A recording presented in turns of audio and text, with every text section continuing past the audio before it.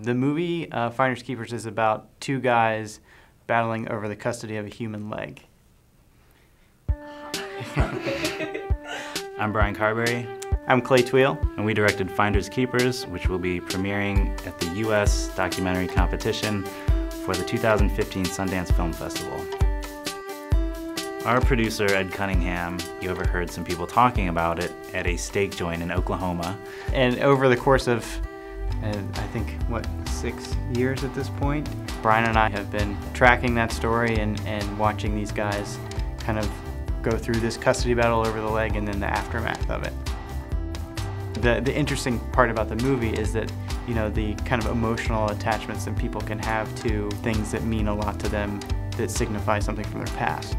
For us, it was really trying to flesh that out, no pun intended, and see if we could understand the complexities of these two guys.